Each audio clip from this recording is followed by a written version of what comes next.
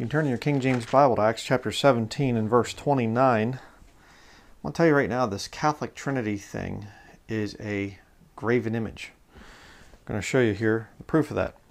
Acts chapter 17 verse 29. For as much then as we are the offspring of God, we ought not to think that the Godhead is like unto gold or silver or stone, graven by art and man's device. The Godhead, the true biblical Godhead, falsely called the Trinity. You know, I've used the term Trinity. You know, you can make a big issue about it or just, you know, whatever. The point is, it's three in one. Okay, that's the whole point here. The Godhead is the word in your King James Bible. That's the correct word. Trinity is a Catholic word. But here's the whole point. When you try to explain this Trinity, this Catholic Trinity thing, and you use art to depict things, you will always come up with a false God or gods. The three gods of Catholicism, or some of the Independent Baptist Church, apparently. You have God the Father, God the Son, God the Holy Spirit, and there's not one verse of Scripture that says that. You know, it's kind of interesting. But let me show you the thing about a graven image here. You go back to Exodus chapter 20. New Testament there, Acts chapter 17, verse 29, you know, forbids the graven image of, making a graven image of the Godhead. Okay, now people will say, well, you know, are you against the thing of drawing Jesus or whatever in a painting or things like this or whatever? That's a graven image. Well, first of all, you're not worshiping it. Secondly, you're not showing this Godhead. All right? We'll talk more about that in another video. It's not Jesus there. It's saying don't, you know, write or make any pictures or whatever, draw any pictures of what you thought Jesus looked like or to illustrate some kind of thing. It's the Godhead. See? That's very important to understand. Exodus chapter 20, verses 4 through 6. Let's read these. It says here, Thou shalt not make unto thee any graven image, or any likeness of anything that is in heaven above, or that is in the earth beneath, or that is in the water under the earth. Thou shalt not bow down thyself to them, nor serve them, for I, the Lord thy God, am a jealous God, visiting the iniquity of the fathers upon the children unto the third and fourth generation of them that hate me. Interesting, making a graven image is tied in with people that hate God. Verse 6, And showing mercy unto thousands of them that love me and keep my commandments. Keeping God's commandments proves your love. Well, guess what the Catholics do? The Catholics actually take away commandment number 2. Let's see. See if I can find it here quick.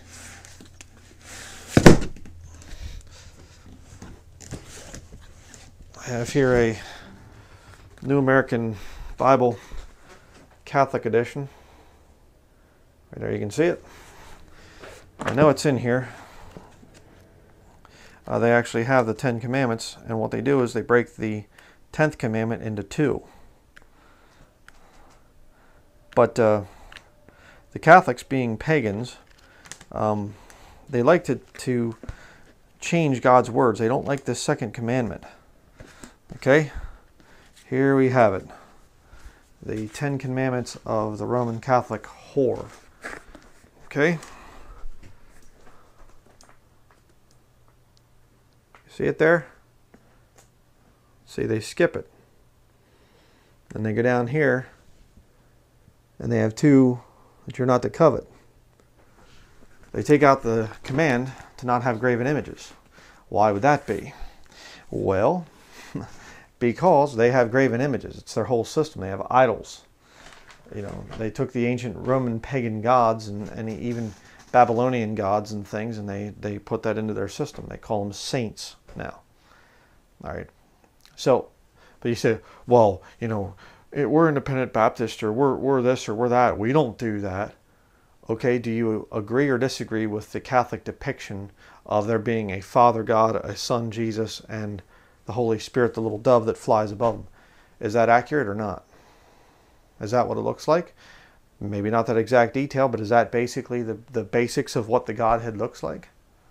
Father, Son, Holy Ghost? You know? Is that what it looks like? I mean, answer it. You out there that defend this Catholic Trinity. Is it an accurate depiction of what you believe? You have a graven image.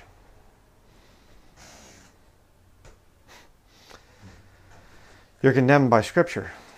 I just find that interesting. But there's something a little bit more of a tie-in here. You see, I saw recently that Anders Snake came out with this thing, and he said that the Antichrist is going to get rid of the Trinity. He's going to get rid of the Trinity. Oh, why on earth would he do that? The Antichrist is a Trinity. Go back to Revelation chapter 16. I did a whole study on this. Revelation chapter 16, verse 13. And I saw 3 unclean spirits like frogs come out of the mouth of the dragon, and out of the mouth of the beast, and out of the mouth of the false prophet. There's going to be 3 of them ruling. And yet you go to a Catholic cathedral. There's one in, I think it's Budapest, and it has the statue out front of the Father, the Son, and the little bird up above.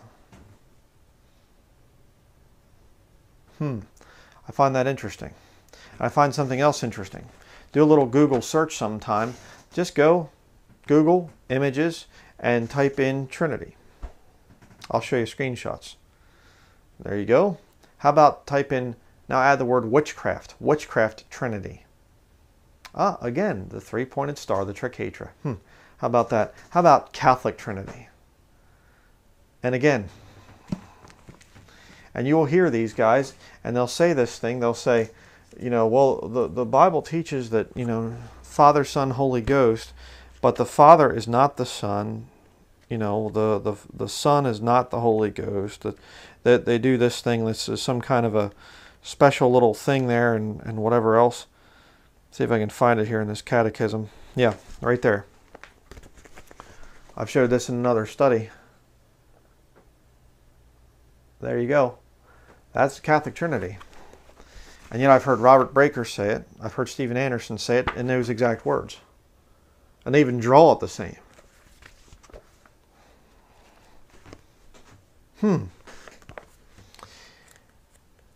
You see, trying to depict the Godhead is a mystery. We can't understand the Godhead. You can just believe what the Bible says. All right? But when you try to depict the Godhead, you actually come up with a false God. And the important part about that is Revelation chapter 20, verse 4 in your King James Bible. And this is the real big deal here. The real thing that's going on. See, the New World Order religion is not going to be all religions getting along. They never have, they never will.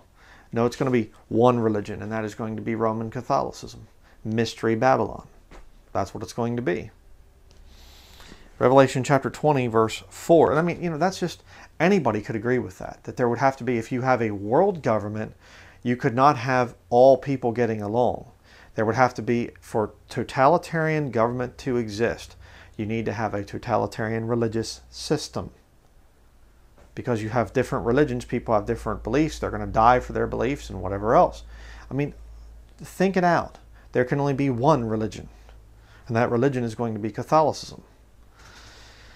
Revelation chapter 20, verse 4. And I saw thrones, and they sat upon them, and judgment was given unto them. And I saw the souls of them that were beheaded for the witness of Jesus, and for the word of God, and which had not worshipped the beast, neither his image, neither had received his mark upon their foreheads or in their hands. And they lived and reigned with Christ 1,000 years.